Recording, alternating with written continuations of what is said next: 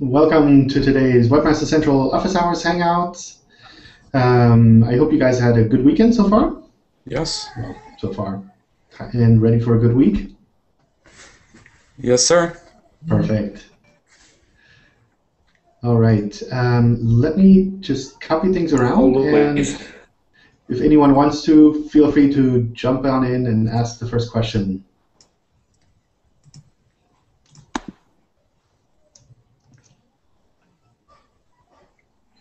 I have a quick question, if I may. Sure.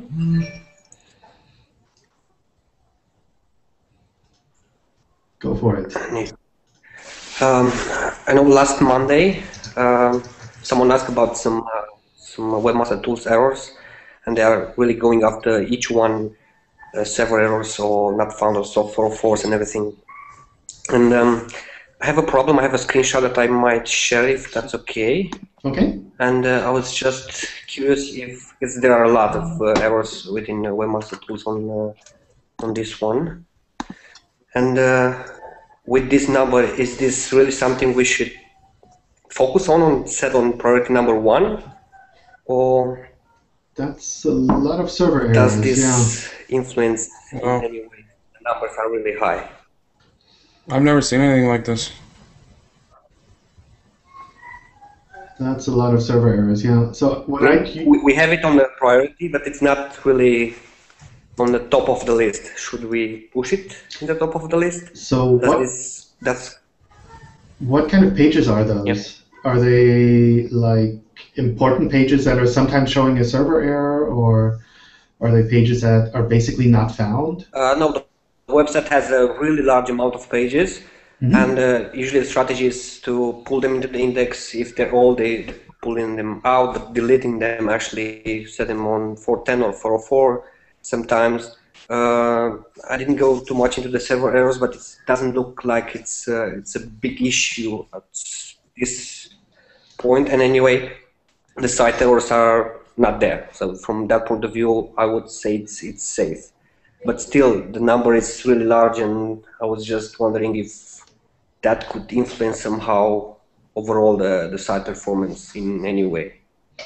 So I think in a case like this, I try to see why they're returning server errors, because if these are just pages that are basically don't exist anymore, then they should be returning 404 or 410, for example. They shouldn't be returning server errors, because server errors usually really a sign that there's something happening that the server didn't expect. So I try to figure out what exactly was happening there. Why, when Googlebot crawled, did we see a server error instead of a 404 or 410, for example, if the content was actually removed? So in a case like that, Basically, I've reviewed some of the server errors page. Yeah. Sorry, there is a delay, and that's why I'm overlapping.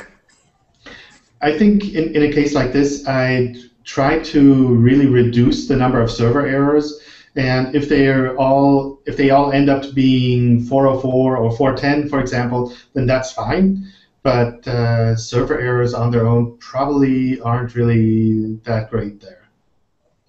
So I think one thing that might even be happening is if we see a lot of these server errors, that we might crawl a little bit slower, because we think maybe through our crawling frequency we're causing these server errors. So it's something that might even be reflected there.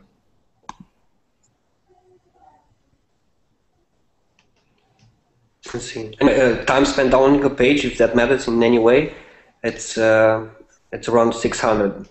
I would say it's decent enough. Oh? Yeah, I think that's something that you'd want to look at separate from the technical side of things. So I really try to see if you can fix those server errors, or at least make them return the proper result code.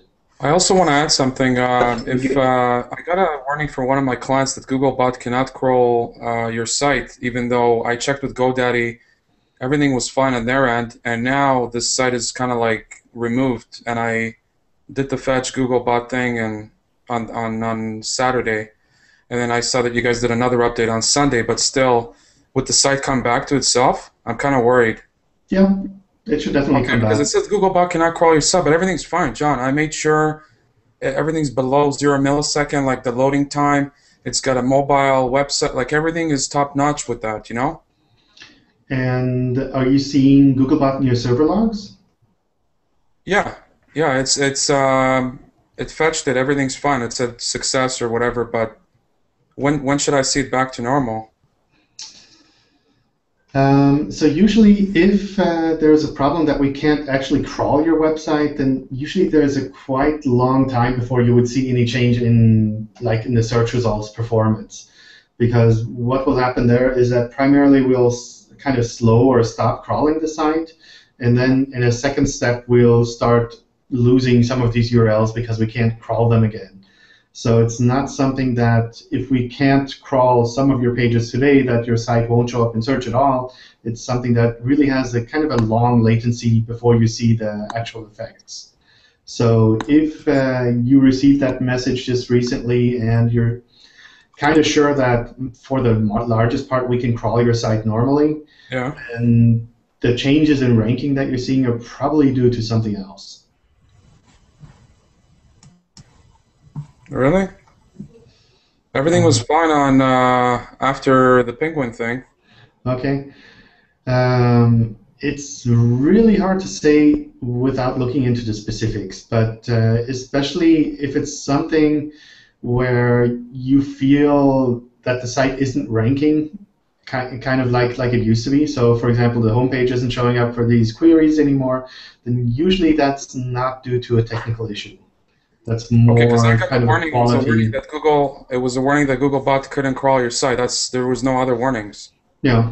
So that's more a technical issue that we couldn't reach your server, for example, there were lots of unreachable requests that basically failed trying to reach your site. But if your pages are still indexed normally and they're just not ranking where they used to be, then that wouldn't be due to this technical issue. Okay.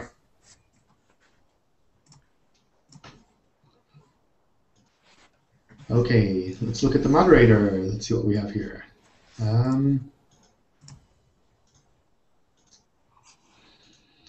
Here we go. Inorganic links. Must we remove do-follow links that we had nothing to do with? And some examples here. They're basically just examples. So essentially, if your site is getting a link from a third-party website and it's not with a no-follow and it's essentially something that you have nothing to do with, then usually those are normal organic links, and those are the kind of links that you want to keep. So it's not something that you'd want to remove. Let me just look at one of these examples. The visit site link here. So this looks like kind of a website review site where they're pulling in all kinds of information there. So I think something like that is a normal link. That's not something that I'd really worry about. Yeah, I know that website. It's just kind of like you said, a review site profile. Yeah. So essentially, those are the kind of things you wouldn't need to worry about, especially if you had nothing to do with that, if those links aren't advertising, if those links aren't tied to any kind of exchange from your side, that you're kind of like trading one link for another link, or that you're paying for this link somehow, then that's something you wouldn't need to worry about. And it's a no follow anyways, right? Oh, I didn't even check. Yeah. Okay, so if it's no follow, then especially if it's a no follow, then you basically don't have to worry about that because we wouldn't take that into account for our ranking algorithms. Yeah. I have a personal Google Plus account as an individual and 2 pages under that account for each of my businesses. Is it possible to make the Google Plus business pages an author? So from our side, we basically differentiate between the personal Google Plus profile and the Google Plus pages, in that a personal profile can be an author and a Google Plus page can be a publisher. So essentially the business would be the publisher of this website, of all of the articles on this website, and the author, the personal page, would be the individual person for the individual piece of content. So you can add both of those to your website to kind of really tie in these two Google Plus parts, so the personal profile and the business pages to your website, but you can't make a business page act as an author. John, can I follow up on that question? Sure. If I put both authorship and publisher, which icon will show up in the search? The publisher or the author? Usually we show the author in search results, but we try to find a balance there so that we're not overloading the search results. So it's something where we try to show the author, but we wouldn't guarantee that we'd always show the author. But you would never show the publisher? As far as I know, we don't show the publisher. Okay, thank you. At least I'm not aware of any case where we show that directly. Martin's saying that profile was a do follow, but I see it as a no follow on my end. So I don't know. Okay. About that profile thing. So you guys would still penalize those? No, I think those would be fine. Yeah. I think either way would be fine. If they were a no follow, then that'd be something you wouldn't even need to worry about. And if they're do follow and they're basically like that, then it's not something you need to spend a lot of time on. Okay. It's that visit site link at the top Yeah. showing do follow to me. Okay. I have no follow plugin that highlights no follow links. Well, let's double check.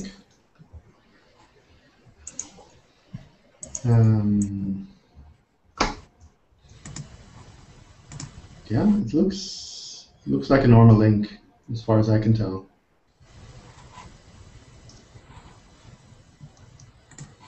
All right, next question in the moderator page. And as always, feel free to ask more questions in between, add comments, or add more questions to the Google moderator if you're listening along. Inorganic links. Do we have to remove links from scraper sites? They're impossible to contact but showing up in Webmaster Tools. If you could remove this entire site, that would be appreciated. So generally, if this is like a content scraper and they're copying your content, then you might also consider looking into the DMCA complaint there and seeing if that's something you can submit there to that website or to the hoster. It depends a bit on the specific situations there, but in general, if this is something that we recognize as being a spammy site where we see a lot of these kind of problematic links going in and out, then that's something we probably ignore from our side. So if you've seen that these are inorganic links pointing at your site, and if you've tried to have those removed, then I generally wouldn't lose much sleep over that. If you have something associated with your site that's tied to unnatural links, maybe a manual action against your site that you've seen in the reconsideration request, for example, then I definitely document that and say, okay, I found the links here. I tried to contact the webmaster, but I wasn't able to actually get any response from the webmaster, for example. And usually that helps the web spam team kind of understand what you've done to try to remove these inorganic links pointing to your site.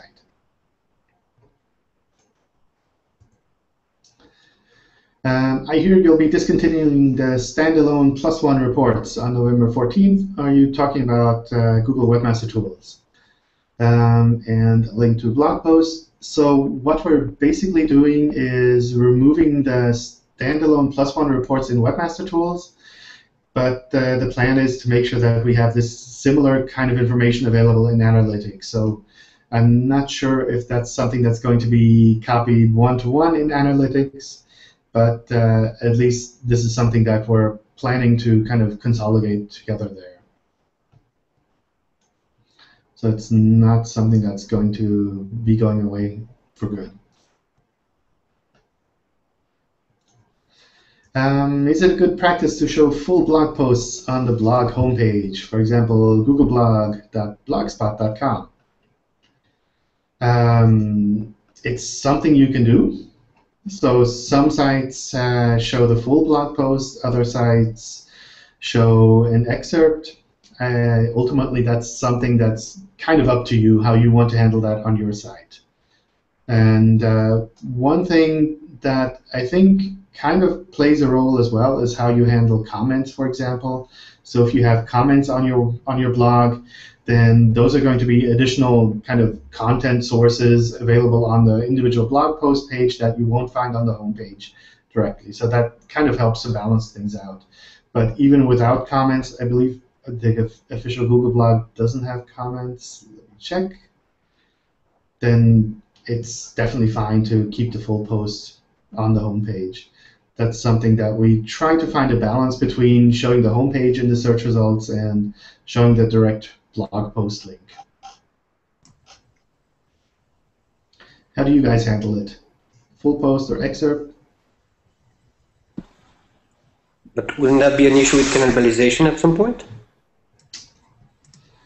To a large extent, since on the homepage it has a number of posts, it's not just one individual post, that's something that we kind of deal with on that level. So if we see that there's a kind of a long list of posts on the homepage, and we can compare that to the individual post page where basically is just the content in a concentrated form, then we can try to find a balance there. And if someone is searching, for example, for something that's in the first post combined with something that's in the second post, then the homepage might be the right place to send them to.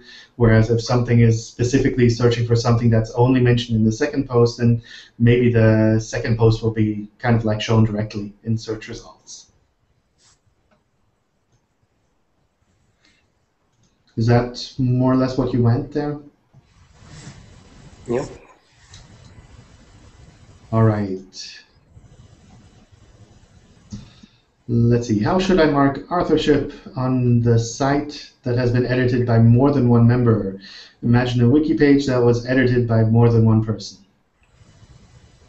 So essentially, for authorship, you can mark up a page to have multiple authors, but it's really helpful for us with regards to what we show in search results if we have the one main author marked up. So in order for something to be kind of eligible to be shown in search, we have to have one author for that. And if you have multiple authors on that, then I imagine it'll be hard for us to pick one of these profiles to show. So if you have a page that's really kind of grew out of teamwork, out of all of these team members, then that's something it's fine to mark up with multiple authors. But if you have a page that is primarily written by one person and just has like small edits by other people, then I try to mark that up as being written by that one primary author.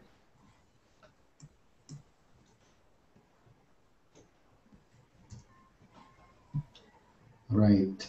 How should webmasters compete with sites placed above mine based on large numbers of network links? How about competing with authority sites which can rank with no content other than the headline? Is the balance between relevance and quality in equilibrium? So generally speaking, that's something that I think always comes up from time to time, that some sites are just very large and well-known, and they sometimes show up for queries where maybe they don't have the absolute best content, but that's something where our algorithms try to find a balance between something that is large and well-known and other content that is specifically kind of matches this query and matches the intent of the user. So it's something where we try to find a balance as much as possible. If you guys run into situations where you see it really being the case that we're showing some totally irrelevant content from a website where you think that maybe this is only being shown because this website is well known, then that's something that I'd recommend kind of bubbling up back to us. So you can do that either with the feedback link on the bottom of the search results, or you can also contact us directly and send us the query that you did, kind of a sample of the results that you saw and what you think was really bad about this set of results.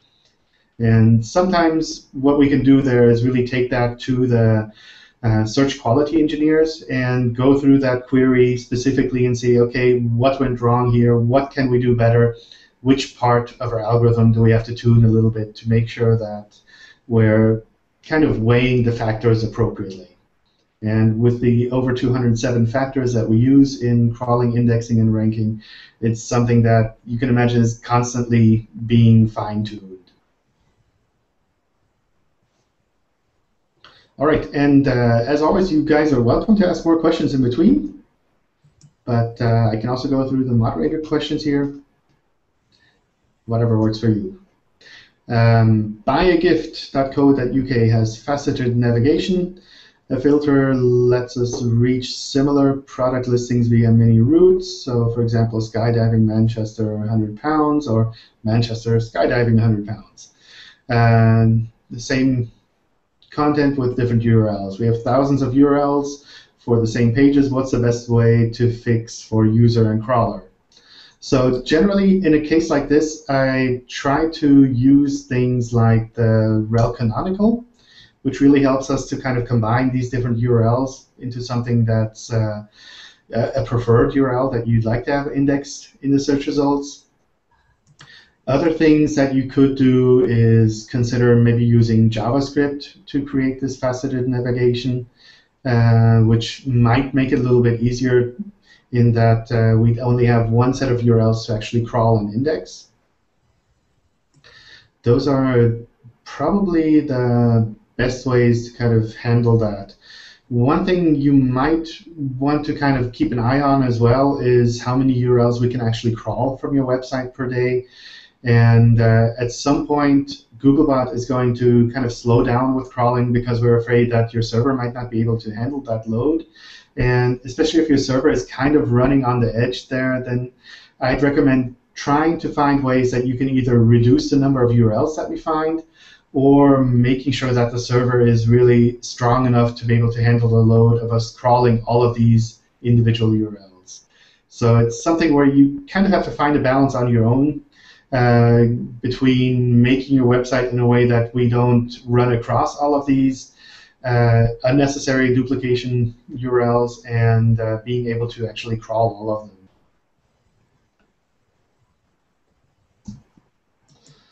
All right, Google algorithm update mentioned there were both Panda and page quality updates in August and September. What's the difference between the two? I'm not aware of the specifics there in what we posted there. So I'd have to look that up first. Is that something you guys are following? Absolutely, yeah. Absolutely, okay. I know we post a lot of the different updates on those summary blog posts, but sometimes it's hard to track back exactly what the specifics were there. What can I do to avoid Panda? So generally speaking, Panda is a page quality kind of an algorithm. And the best thing that I'd recommend doing if you're kind of worried about your sites being affected by Panda is going through the 23 questions blog post that Amit Singhal made last year, and maybe even finding someone who's unaffiliated directly with your website and going through those questions after they have tried to work around on your website, maybe complete some kind of task.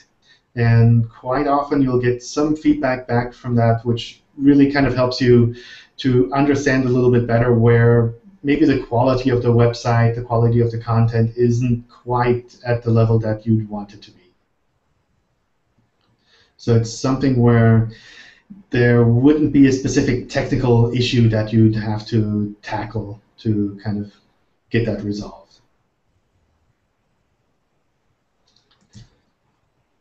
Google always told us not to put much energy in EMDs because it would not be worth the time and money. Since quality matters most to the algorithm, then why was there an algo change needed? It was supposed to do so already, wasn't it? So EMD is exact match domain, which is essentially if you create a website that where the keywords that you're primarily targeting are exactly mentioned in the domain name. So I had a smarty pants, like a customer who was a smarty pants, said, well, you know, I'm just gonna go to that famous hosting company and buy all these, you know, exact match domains, and I don't need, you know, I'll rank, you watch, you know, blah blah blah, and then now all his sites are gone, okay, yeah, like 50 of them. it's something where just because it matches the keywords, it's not something that would necessarily be a problem, because you can definitely imagine that a site like Google Webmaster Central, it has Google Webmaster Central in the domain name, or in the host name at least. But especially if we notice that these are low quality sites and we see that there are just a ton of them that are basically like doorway pages, then that's something that we take action on. That's something we've always kind of taken action on, and something that the algorithm has tried to recognize as much as possible. But as things evolve on the web, it's something that we have to evolve on our side as well, and we kind of work to make sure that the quality kind of stays at the level that we want. So it's not just having a domain name that matches the keyword, it's really all of the issues around having sites like that where the quality is really low and you're basically just targeting specific keywords to try to get them to rank for those specific keywords and not making a website for the broader market that you're focusing on. So we see that. Go ahead. I understand that, but that's what you always told us, that there was no big advantage in exact match domains, and now suddenly there was an advantage large enough to have a special algo change for it. Well, it's something where we always try to kind of update our algorithms as we see that things are necessary. So it's not something where we'd say, okay, this kind of technique has been available to spammers for 1 year now, and there's something that they're making lots of money with, so we have to make an algorithm specifically for that. It's something where our engineers are basically working constantly to improve things, and sometimes they're able to make kind of visible steps in improving the quality in that regard. And that's more or less what's happening here. It's not that we said this specific issue has to be handled by a specific algorithm, it's just that this is something we've been working on for a while, and at some point they make a bigger step to kind of handle some of the issues that we might not have been able to handle as well in the past. But is it actually EMD or also PMD, partial? Partial match. I don't know the specifics, so it's really hard to say exactly what's happening there, but primarily the big issue that we found is that when it's tied to something that's really of low quality, then I imagine like even partial matches could be kind of a problem. Because there's some debates about only having one keyword in the domain name, but still. Can you give us an example, John? Like with maybe like pizza? Pizza. So let's say pizza Toronto. One thing that I've seen a lot, like posting in the help forum, is when sites have, for example, all of these city names. So basically, you have Pizza Toronto, and then Pizza Toronto for some suburb of Toronto, and like hundreds of these kind of like low-quality doorway sites.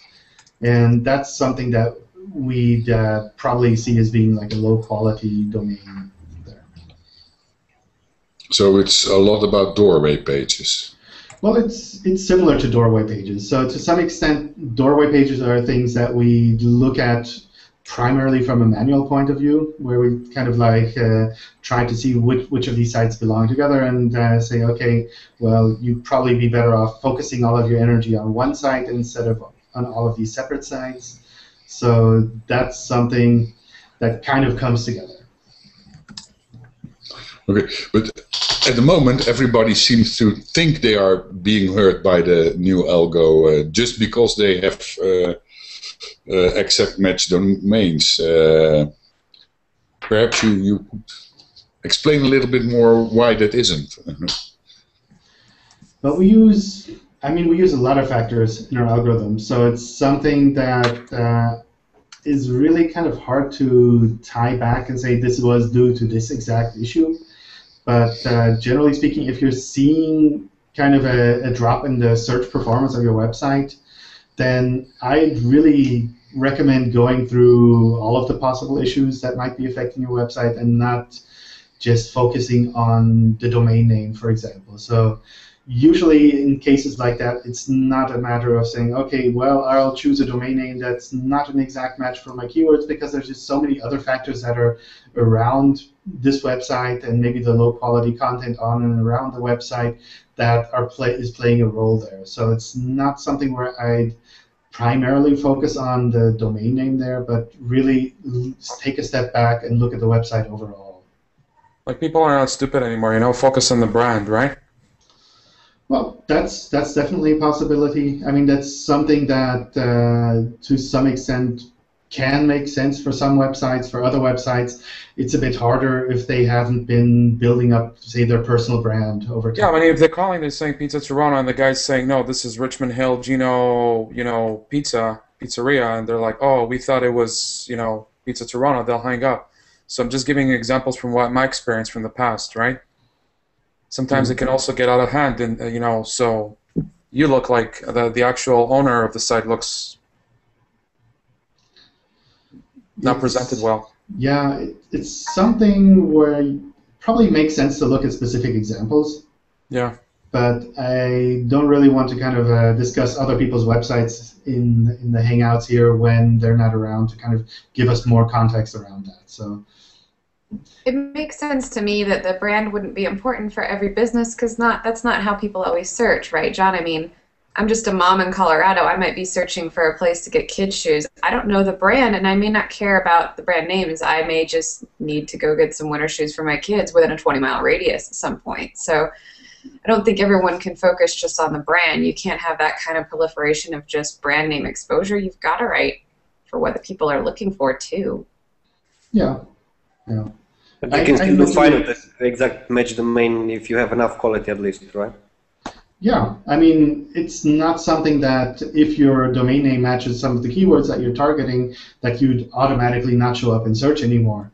Because there are a lot of sites that target the keywords that they have in their domain name, and that's fine. If that's like a high-quality site, then why not? Yeah.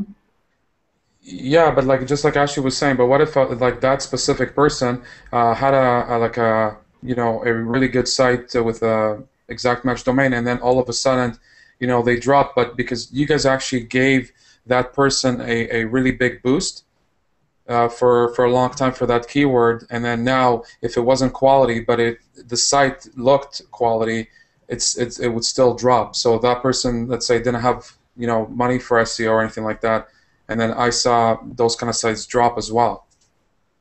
They didn't have a really high quality site if the only thing. No, they had a high quality site. They had a quality site, a high quality site, but the actual authority behind it wasn't, you know, as authoritative as you want it to be, and then I saw a drop. Usually, in those kind of cases, if it's something that let's say was a site that was ranking kind of well for something that's matching their domain name, and they dropped because of this change, and it's really probably more likely due to the content or the way that our algorithms view the content and the quality of the website. Okay. So that should be something where if it's really a high-quality website and it has a domain name that matches the keywords, then that's not something that they would need to worry about. Hey, John, is there any sort of limit as to how many search results one brand can occupy for a single query in the top, I don't know, 30 or something like that? Do you know of any limit? I don't think we have any limit there. So for a while, it was the case, I think, that we'd only show up to 2 results on one search results page from one website. But what we found when we talked to the search quality engineers is that they're really kind of not in a situation that they'd say we want to keep a specific limit for the number of site URLs that we show from one website. That sometimes it can vary. Sometimes it makes sense to show one from one site, and sometimes it makes sense to show a handful from the same website. So it's not something where we stick to a strict limit. But it's also something that we've been tuning over time. So I think in the last couple of months we've been showing more search results from one website, and then we've kind of dialed that back a little bit over time now. So that's definitely something where we also kind of take the user feedback into account and see how users react to that. But you can imagine there are situations where if you're looking for a specific website, then it makes sense to show more results from that website, whereas if you're looking for something more generic, then you probably just want to have one result from each of these websites.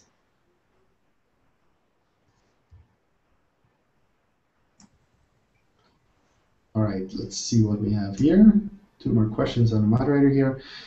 You mentioned before that theoretically domain could be too toxic if marked by Penguin. Would you say that the likelihood increased if a domain was marked by both EMD and Penguin?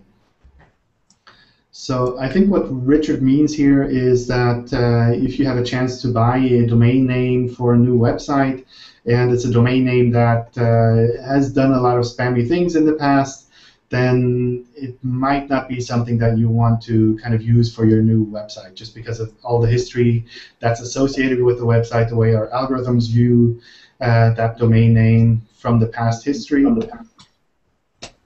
And I think to some extent that's definitely the case. So if you have the chance to buy a domain name that really has a kind of long and complicated history, then you might want to think twice about actually using that domain name for something completely new.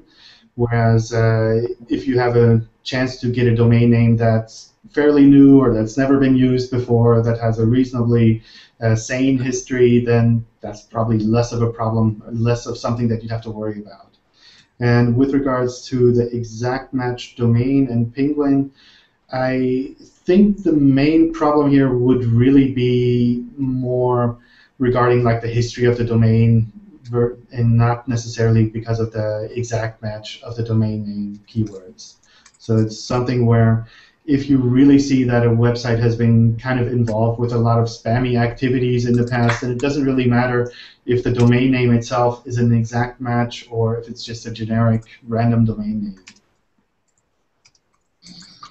How long can a history you stick on a website? If you buy the new domain and you put new content on it, and you do a reconsideration request, and they grant it, will there still be a stroke behind your name, or does it go away completely? It depends a little bit on what was happening with the website in the past. So if primarily the problematic part of the website is something that was on the page itself, then by putting up your new website with the new content, that's something that's going to go away fairly automatically. So it might take an algorithm refresh or something like that, depending on what happened.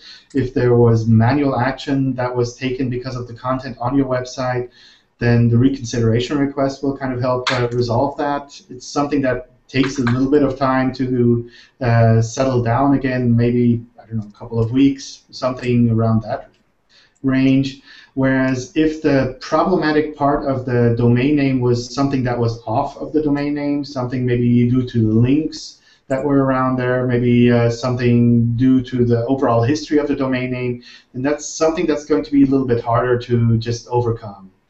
So one example that we had in a Hangout a couple months back is someone bought a domain name that used to be an adult website, that was an adult website for, I don't know, 5 or 10 years, and where the owner of that website spread a lot of web spam all around, posted links in forums, on profile pages, everywhere, to kind of promote this adult website. And they wanted to take that domain name and put a celebrity news website on that domain name. Great. And essentially, our algorithms were still kind of tied to all of this web spam on the one hand that was still associated with that domain name, and on the other hand, also all of this adult problematic that was kind of associated with the domain name. And it was something where the webmaster, when they put up the website, they noticed, well, it's not really showing up in search how they expected it. And to a large extent, I think that's similar to kind of buying a business. When you go out and you buy a business that used to have a really bad past, then you might put a really great business in there, but if someone looks at the history of your site or kind of remembers your domain name, your address, then they'll kind of remember the problematic side as well. So in that regard, it's something where I try to at least double check the history before you actually buy a domain name and use it for your website, so that you don't accidentally run into these situations where you have to clean up a lot of issues that you don't really have time for most of the time. And with regards to aging, it's something where if we find that these links aren't relevant anymore, so maybe over a couple of years, these spammy links will kind of just be ignored on the one hand from our side, and on the other side, if you've been building up your website to be really high quality and well known, then that's something that won't be as important anymore, that you won't have to worry about. But it's not something where you can say from one week to the next, I don't want to have anything to do with my website's past, because if you look out on the web, you'll still see all of these mentions of this website kind of tied together with the spammy action that maybe the previous owner did. But in a few years, you could become completely clear again. Yeah, that's definitely possible. Okay. Yeah. No lifetime. No. I mean, there's a limited number of domains out there, so it kind of has to recycle itself over time. And things that used to be very relevant now tend not to be a little bit less relevant over the course of time. So over a year or so, I imagine these things kind of dilute themselves and lose relevance. Thank you. Okay, let's check the chat. Ashley posted a nice thread to look at. Sorry, I've been polluting your chat. Okay, Martin has a question in the chat. What's the longest length for a manual penalty? I don't know, actually. I know it's more than a year, but I'm not exactly sure how long the longest would be. But usually this kind of question comes up with people that say they resolved an issue on their website, or they know they have a kind of a manual action against their website, and they don't want to submit a reconsideration request because they think, oh, that might call more attention to my website and I'll just get some other penalty. And that's not something you kind of have to worry about. So if you've really resolved an issue on your website and you think that's the reason for a manual action against your website, then I'd definitely submit a reconsideration request just to have someone look at it. So when you guys give that 1 year penalty, after that 1 year, excuse me, when the entire site comes out, you guys would give it, really, you'll bring it back to life, right? There's no like halfway, 50%, 60%, I'll be 100%, right? Well, there are different manual actions that can kind of be involved there, and it might be that one of them expires after a year, maybe one is still running, so it's not something where you'd see one date and suddenly everything pops back up. So it's really kind of something depending on what specifically was happening there with the website, how kind of problematic it was, then some of that may resolve a little bit faster or might be a little bit stronger than other factors. So okay. It's not something where you can always say when it expires, it'll just pop up and show back up in search results. And another thing that's kind of tied to that is that things change over time. So if something had a manual action for 1 year, for example, and that expires, it doesn't mean it'll show back up in the search results in the same place it was 1 year ago, because other sites might have changed over time, yeah, sure, and generally our algorithms change a lot over time. So it's something where essentially we want to kind of let things go back to the natural ranking more or less, and if other people notice that there's still a lot of spam happening here that's causing problems in the search results, then we'll definitely get that through a spam report and take another look at it again.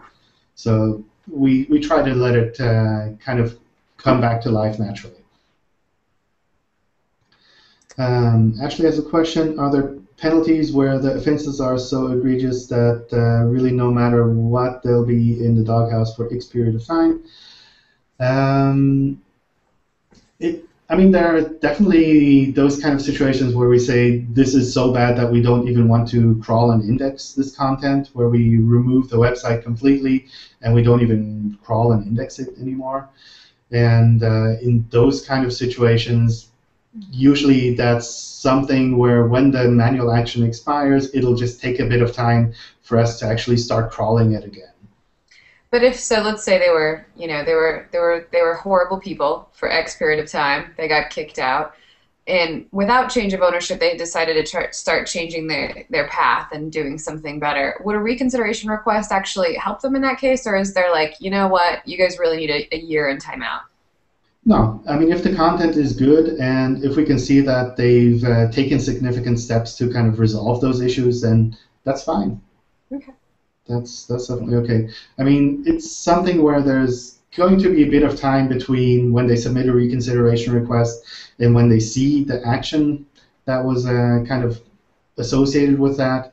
On the one hand, because we have to manually process all of the reconsideration requests. On the other hand, it sometimes just takes a bit of time to kind of bubble back up into the search results normally.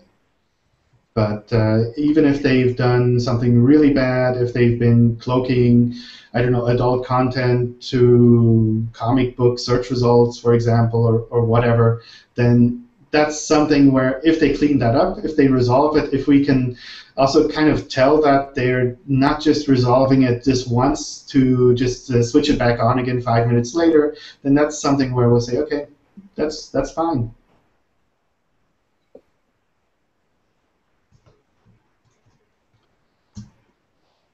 Okay, let's see. Another one from the moderator. The recent EMD update targets low-quality EMDs. Can you offer any details about quality?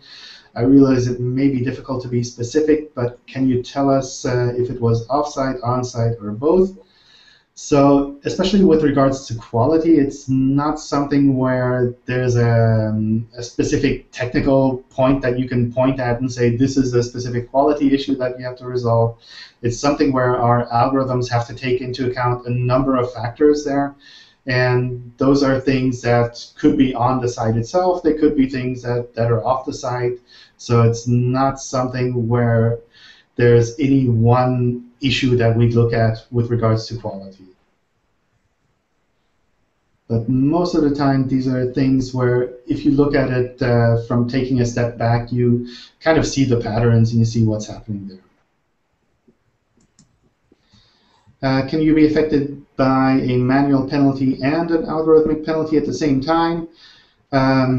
Yes. So essentially, the algorithms are not seen from our side as being penalties as such. They're just the ways that our algorithms see the relevance of your website. And it's definitely possible that your website is affected by some manual action. And maybe the algorithms are also seeing that your site isn't that relevant and also kind of showing it a little bit lower in the search results than before. So it's definitely possible that that can happen at the same time. How about 2 manual penalties at the same time? That's also definitely possible. I mean, there are a lot of Webmaster guidelines and a lot of ways that they could be kind of broken. So, for example, it might be possible that your website has some hidden text on it, and on the other hand, it has some issues with regards to inorganic links, and both of those could be active on your website at the same time. Okay, link to the moderator. Just a second. That was the last question. Oh wait, we have the other moderator page. What's better, sitemaps or RSS? Essentially, they're pretty similar. So with sitemaps, you have an advantage that you can use the sitemaps extensions for images, news, videos, for example. But otherwise, they're fairly similar to RSS feeds. Another difference is that usually with sitemaps you include all of the URLs from your website, whereas RSS usually only has the last couple of URLs from your website. But if you're talking about the situation where a website essentially just gets new content over time, where the really old content doesn't get updated, then both of these will probably help us to discover that content directly. Is having an inorganic link changed from do-follow to no-follow an acceptable way of removing the inorganic nature of it? Yes. So if you change a problematic link to having a no-follow, then that's absolutely fine by us. That's not something that we take into account from the algorithms. So for example, if you have an advertisement on someone else's website, and that was a problem in the past because that link was maybe passing PageRank, adding a no-follow to that link would be a good way to resolve that problem without actually removing that advertisement and that source of traffic to your website. All right, we ran out of questions. Rob has a There's question. one in the chat from Rob. Okay. Are requests from SEO companies treated different than from normal webmasters? No.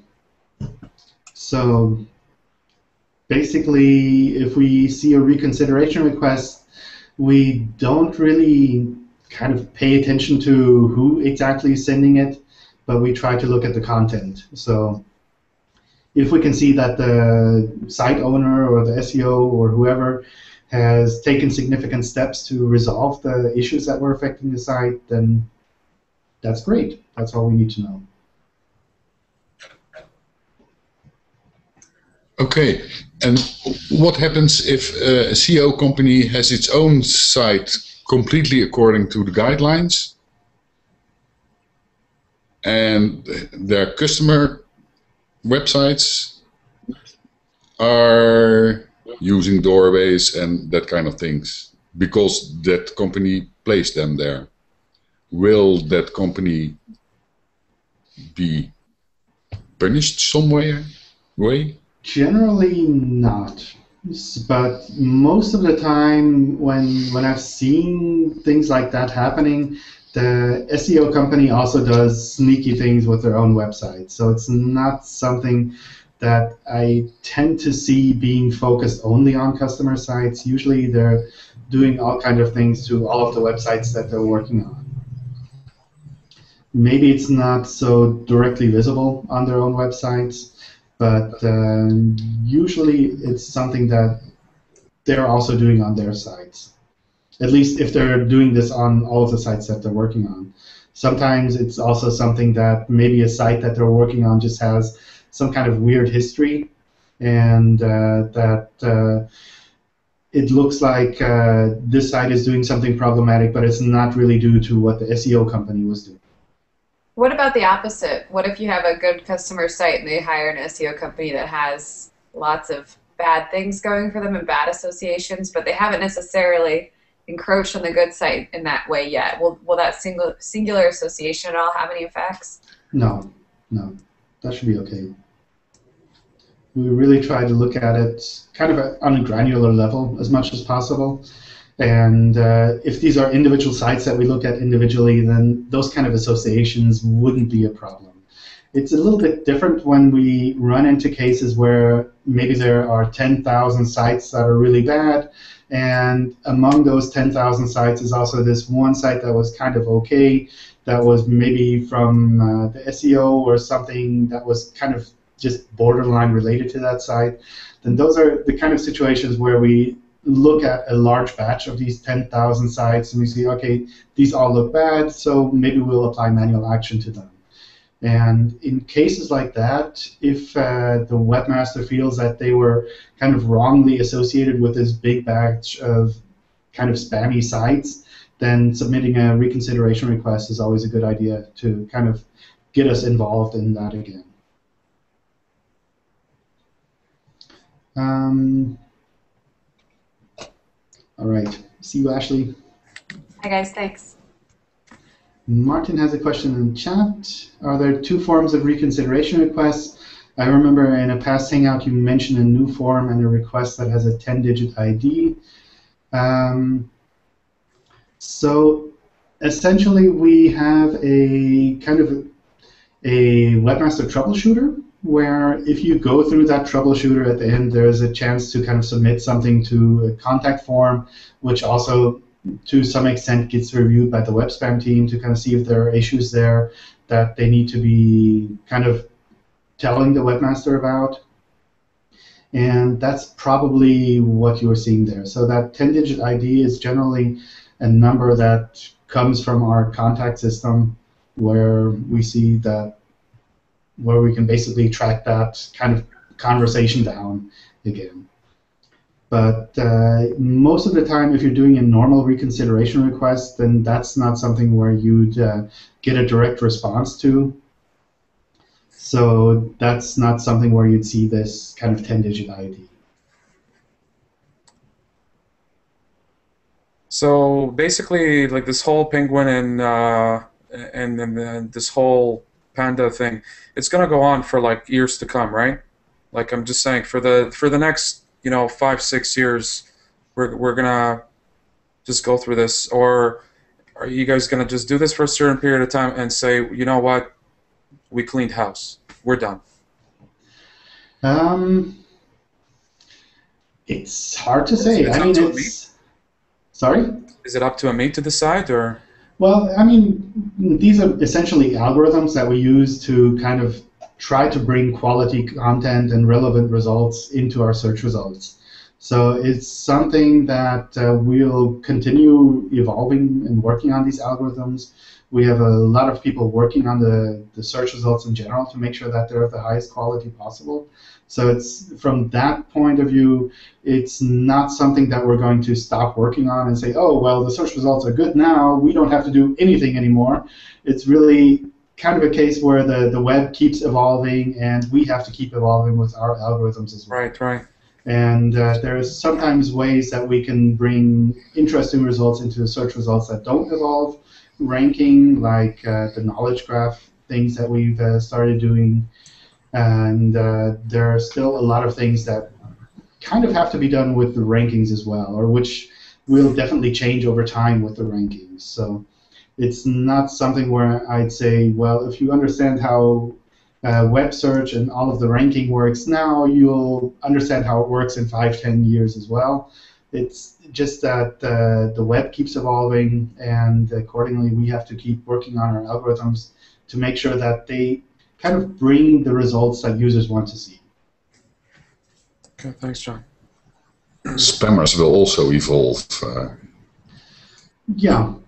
I mean, there are a lot of really smart webmasters out there, and there are a lot of webmasters that are doing a lot of really smart and things that are very futuristic in a sense, and some of them might be spammers as well, and it's something where we have to find a balance as well. So